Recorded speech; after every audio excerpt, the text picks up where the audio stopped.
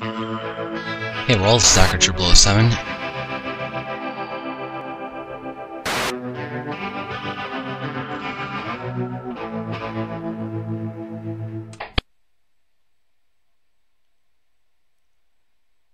Hey world, it's Hacker 007, and today I'm going to show you how to customize your Windows Explorer on Windows 7, Windows Vista, or Windows XP.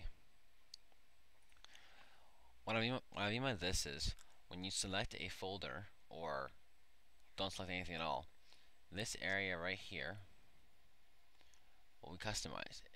You can either remove these or add other options right here.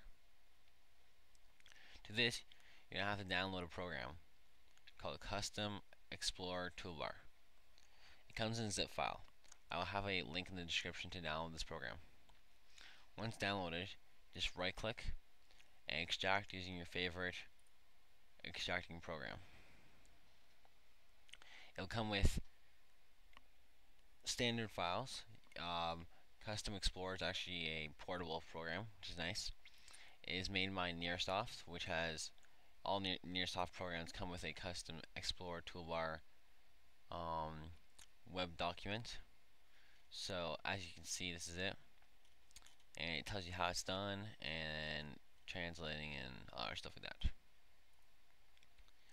So what you're gonna do is you're gonna open it up. I'm gonna start as an administrator. So, and here we go. So you can click here under Action. You can click Add or Remove specific toolbars. So if you add them, then you can remove them after. Toolbar mode, you can go ends are not selected or one or more ends are selected.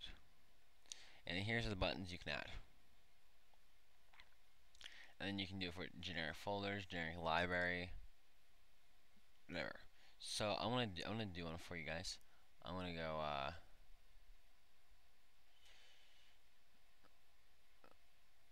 I'm gonna do undo, print, and that's good enough. After you're done, you hit do it.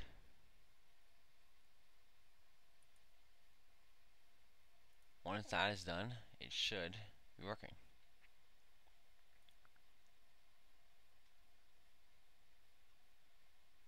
So as you see, the undo button's right there. And then if I was to click on a file, I can now, and there you go, print and undo. So there you go, guys. That's how you add it. That's how you customize your thing. Now to undo it, all you gotta do is to go to Action and then Remove, and then go to this and that, and hit Do It. Exit out, and then there you go, all gone. So that's about it for this video. I'll have the link in the description. Download this awesome program. Please like the video. If you have any questions, post a comment, or send me a private message. And don't forget to subscribe. This is the Hacker 007. I'm signing off.